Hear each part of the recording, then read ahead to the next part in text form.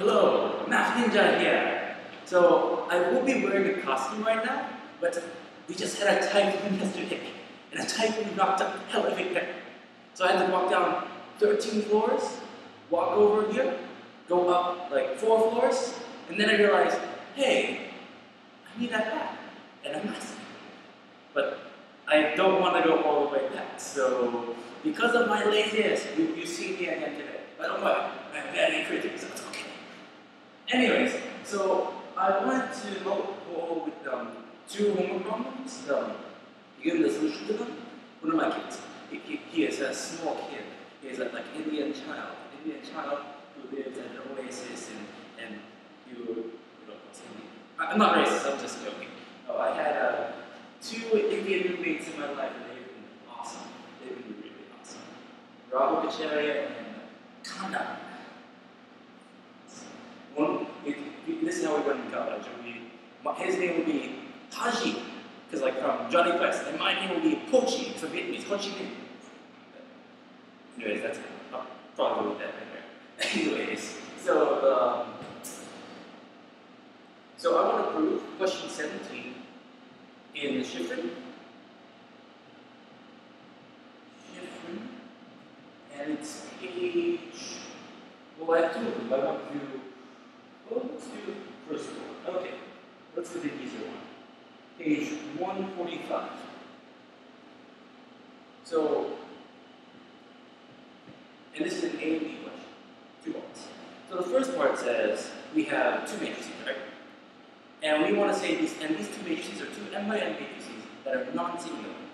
So A and B are m by n. Then A, B, M by N, and non-singular. Okay. Alright, so A, B, M by N, non-singular. And we also know, I want to say, so the question is asking, if A, B are non-singular, prove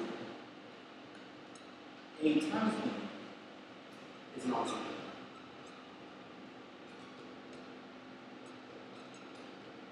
So, okay. Very simple.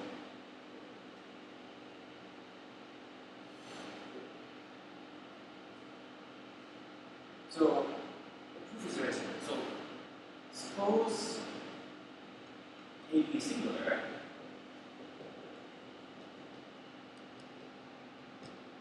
then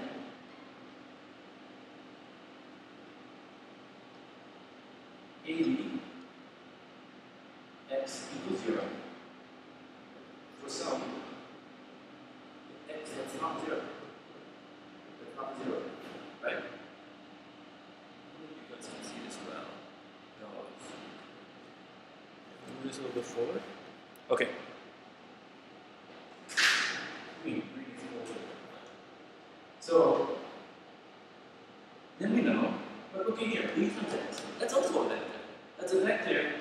This guy here is a vector. So A is singular, right? A is not singular. And this implies we're only waiting for A times a vector equals 0. It means Bx has to equal 0. Because that's the only way. Because A is singular, is not singular. But here's the thing. But B is also singular, is not singular. B is also non-singular. That's just a weird word, non-singular. So, see, B is also non-singular. So, x equals 0. Because Bx equals 0, x has to equal 0. And this is a contradiction because we said x does not equal 0. Okay, there's it. Okay, second question is part B. Part B then says,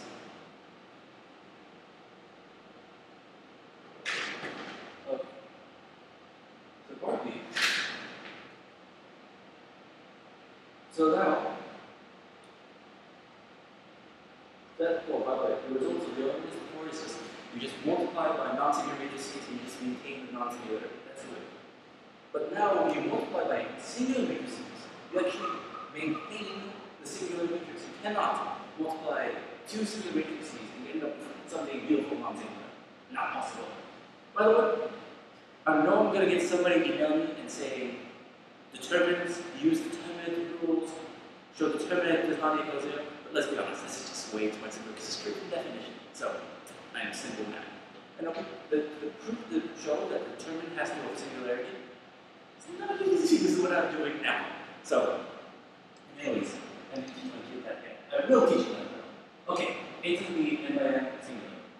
Prove AB singular. Let's see. So, okay, the proof A, B, x equals 0. Okay, we know bx equals 0, so x is not equal to 0. Right?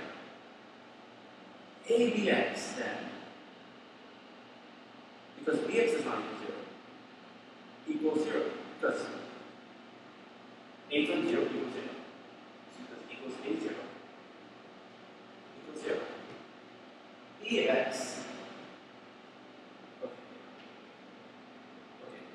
x is not 0 equals 0. And abx equals 0. So, by definition,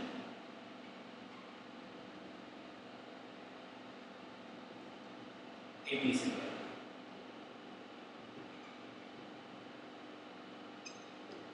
Done. 10 seconds. Okay. Thank you very much. That is the first homework question. I'm going to pause here and submit the second homework question, which has to do with the null space of a 3 by 4. Or was it a 4 by 3? Something like that. Okay, excellent. Math Ninja out before second.